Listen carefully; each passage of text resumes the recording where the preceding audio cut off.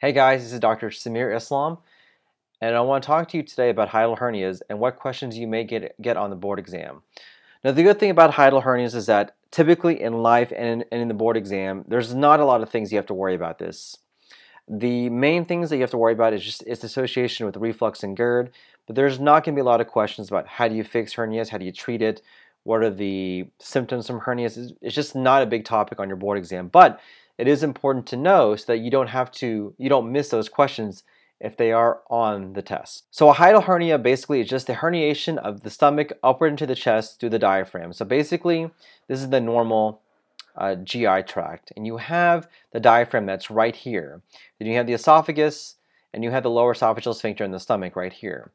When you have a hiatal hernia, you have part of the stomach going up into the esophagus above the diaphragm, causing this hernia right there, and that's what a hiatal hernia is. It's the herniation of stomach upward into the chest through the diaphragm. Now, there are three main types of hiatal hernias. One is a sliding hiatal hernia, which is the vast majority of hiatal hernias in which you will hear about and you will see. This is basically when the gastroesophageal junction and a portion of the stomach are displaced above the diaphragm. So it goes up, it goes down, it goes up, and it goes down. And this is the vast majority of hernias which a lot of people will see and complain and say that they have.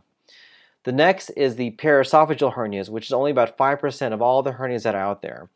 Basically, this is when the GE junction remains below the diaphragm while the fundus herniates into the thorax.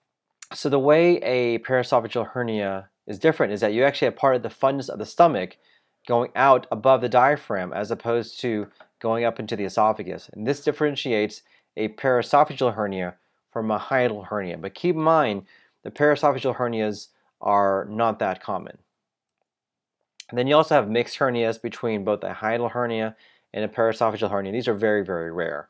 But the two main hernias you should be aware of are hiatal hernias and para-esophageal hernias.